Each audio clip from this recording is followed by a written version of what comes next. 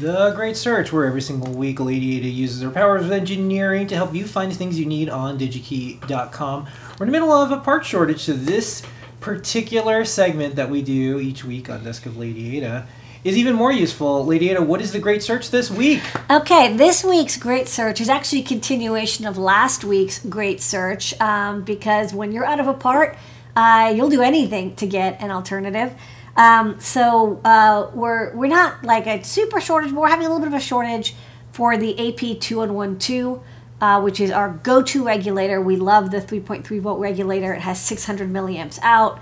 It's got a very low dropout. It's stable with ceramic capacitors. It's just an all-around great little regulator, and we use it in so many of our boards. Like almost every board in Feather uses it. It's also very inexpensive. It's about 10 cents in quantity. And so we have a bunch on order, and we're going to get some more. But while we're waiting for some to come in, I want to be able to stretch out that supply. And also, I'm thinking, like, you know, I always I take advice from Mr. Lady Ada, and Mr. Lady Ada used to say, never let a crisis go to waste. Now we say let every third crisis go to waste. Yeah. But try to like not let 2 out of 3 crises go to waste. When 5 crises come up, it's okay to say never let a crisis go to waste, but maybe 5th one, that one can kind of go to waste.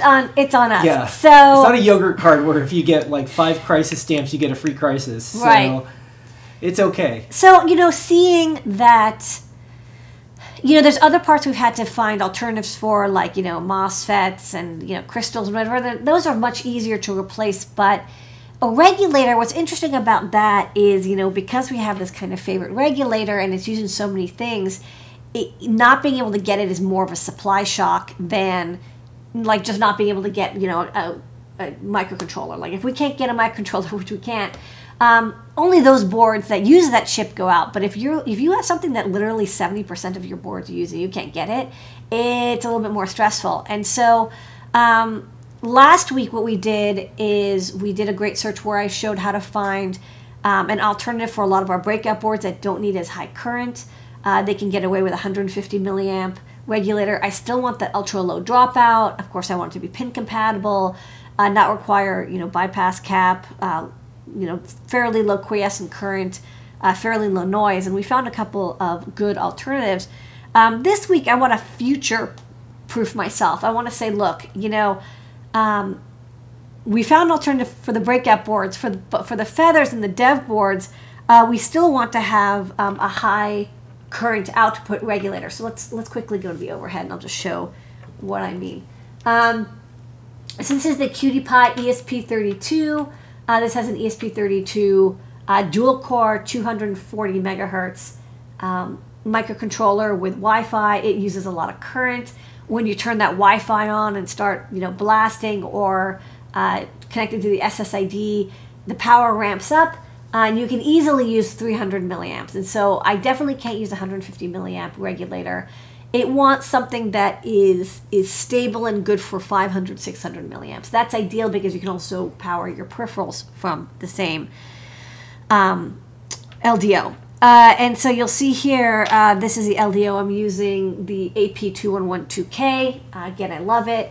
And another alternative that is drop-in replaceable for that same current is the RT9080. We covered that in a previous Great Search when I showed looking for a much lower quiescent current. Only thing is that regulator is also impossible to get. And both of these have pretty intense lead times. So let's go to Digi-Key. Let's go see what we can find. This is the part, again, I can't get. Lead time stretching out into 80 weeks. I feel like I'm like a weather lady now. And I'm like, stretching out into the, you know, the weekend, it's going to be hot. It's going to be 80 weeks lead time. But what I do like about this is, again, it's got that high current output. So before, what we did is we focused on pin compatibility. Let's find something that has the same SOT23 or TSOT235. This time I'm going to look for a fixed regulator that's about the same size or maybe smaller. Maybe I can make a version of my PCBs going forward that can use 2 different packages, because that flip-flop design can really save you when you can use 2 alternatives. So we're still going to go with the surface mount parts.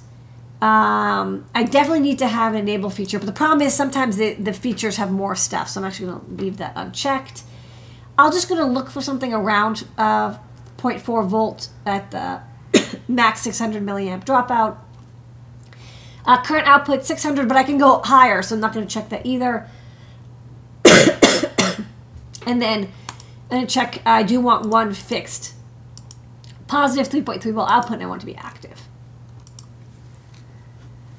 Okay, so we've got a couple of similar parts. You'll see there are a lot of SOC23 looking things, but there are also some weird SMT parts. Also, of course, since I didn't filter by the package, I'm getting SOC223s.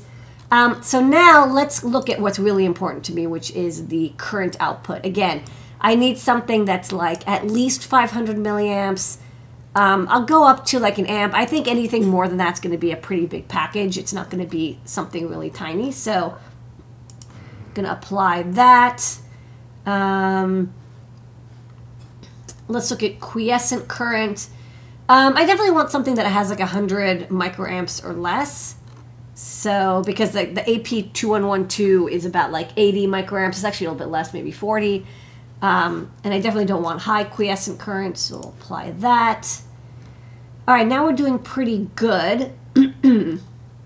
So let's look what we've got as some options. So I do care about pricing. I mean, you know, I can't really afford to put a $1 regulator on every feather if I'm going to sell the feather for about 10 bucks retail.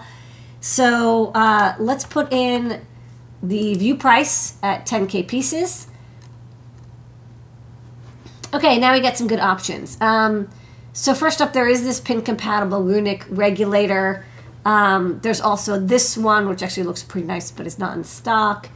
Looking at other packages, there's this 6DFN, which, you know, might fit. But what I really like the look of is, after I got past the SOC223s, is a couple of on-semi NCP parts. These are really tiny. These are 1 millimeter by 1 millimeter SMT, but they do come in a couple different configurations. And they have ones, there's a few BGAs, I'm going to skip those. It looks like other companies are also using that same, you know, for like the, you know, triangular DFN style. So what I'm going to do is, first I'm going to look at maybe dropout and maybe filter on that. So let's look. So max dropout, remember the previous AP2112 had a dropout about 0.4 volts over 600 milliamps. I don't want anything much higher than that. So let's filter for about half a volt. I think that's still quite high, but it's better than nothing. And then voltage input max is fine, 5 volts. So yeah, I think, you know, we've got a couple good options here. The B33s I really liked. Oh wait, hold on. I lost my NCPs. The NCPs are... Oh, interesting. I didn't select the right dropout max. Huh. Okay. Not sure what I did. But I did like the look of these, the NCPs. I'll say that one thing once I saw like this little DFN package, I was interested in it. And when I looked at the data sheet, there's one thing to watch out for. There's an A series and a B series. And the A series, so you have to be careful. A regulator is a regulator until it's like it does something funky. This regulator has an option. If you look here, there's a, when you disable it, it doesn't just float the output, it actually pulls the output low, which I don't want. Like because sometimes I have like a feather that is disabled, but you can still provide like external 3.3 volts somehow. I don't have a pulled down 3.3 volt, and I don't really like that in a regulator, although I can see why somebody would want it in some cases. So you do want to make sure you get the B type for this. So when I looked through these, yeah, I saw that there was the NCV 8177B, and then the NCP 176 also available in the 6DFN. And then I think I also looked at what was actually in stock right now, which is like very few things. Let's see if I can find the part again. No. Oh, you know why? Because I bought them. But the just trying to remember. I was like, I have to buy them before the show. So I ended up looking at the NCP 167 and B, which came in a BGA and a DFN. And the reason I liked this one is it's, first off, they had some stock, which I purchased. I left some in. It's 700 milliamps output and very, very low dropout, only, a third of a volt at 700 milliamps. And again, it's got this very tiny XDFN shape. And it seemed like NCP, the onsemi, this NCP series, they had a lot of like different alternatives. You know, the 6DFN version that I showed, like there's also a 6DFN version, it doesn't fit within a SOT 23.5. Like you can't have both share the same package.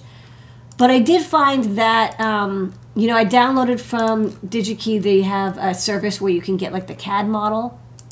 So I went here and I downloaded the footprint directly and imported it into Eagle, and then I just tweaked it a little bit to pass my DRC, and then you can see here, this part here, I have it situated within the SOT 23.5, and so, for my next board that I run, I'm going, because it's so tiny, it is small, it does, it does fit into a 6.6 rule. If you need 7.7 or 8.8, it's going to be tougher. I mean, this is a very small part. I'll show it on the overhead as well. But because it does fit inside that package, what I might do is the next few boards I run is have this sort of flip-flop design where you can use either or. It doesn't take up any more space. And then you can see, the pads, you have to kind of route them. Like, it's not, the order of the pins is not exactly the same. So you have to kind of like, the V in pin kind of has to go around a little bit. But I think I can have a PCB that has either, and have the stencil have either, and then whichever I can get. If I can't get the SOT 23, I can go with the DFN, or vice versa, because they seem like they're very equivalent regulators. So let me show this on the overhead. So I did pick up some of these, the NCP 167B. And let me see. I mean, these are so small. I just got this package today, so we're going to look. Oh, see, I already lost a bunch. Okay. So these, it's like, they're really tiny. I mean, you definitely can't hand solder them. Yeah, I mean, you can barely see it. But it does have a little triangular center ground pad, and it has a little, yeah, you can't really see it. But you see it shining on the tip of my finger. It does have the 4 pads. Again, it's a little bit of a scary small package, but it seems to be quite popular. It'll fit inside the package of I prefer the SOT 23.5, but I think the next prototype I make, I'm going to try to have this as an alternative. And, if this, it's a little bit more expensive, but I will say if I'm making, a cutie pie, this is a lot smaller. I could save some space.